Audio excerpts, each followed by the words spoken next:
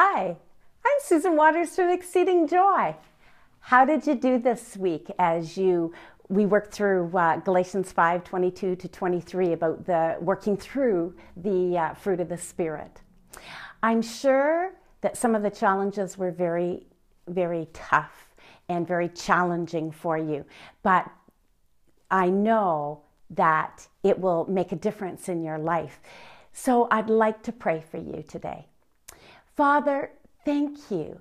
Thank you for the commitment of those that are going through these coaching sessions and choosing to develop the fruit of the Spirit in their lives, that they're choosing to renew their minds so that they are thinking your thoughts.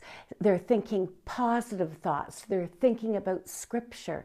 They are thinking about their relationship with you rather than the negative thoughts that pull them down. Thank you, Father, for all that you have for each person, that they aren't going through this process on their own, but they're partnering with you because you empower them to transform into greater freedom and to step forward in their destinies. So, Father, bless each person. Bless them beyond what they thought possible. And I pray for the ability to enjoy the journey, to enjoy this process with you.